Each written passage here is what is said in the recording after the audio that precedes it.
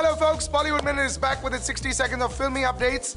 Sushant Singh Rajput and Kriti Sanan's Rabta as an interesting rom-com under production, and after rumors of Sushant and Kriti Sanan's off-screen chemistry started doing the rounds, there's been even more curiosity around this project.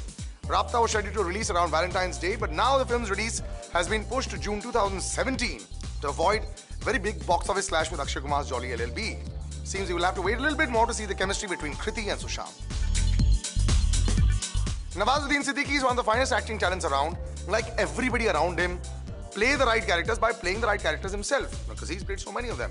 A cop, gangster, psycho killer, everything's perfect. Now he'll showcase his dancing skills because he's playing an interesting role in Tiger Shroff's Munna Michael. Even have a dance face-off with Tiger in this film. Nawaz is learning his dance very seriously from Tiger himself, and he's determined to get his moves right.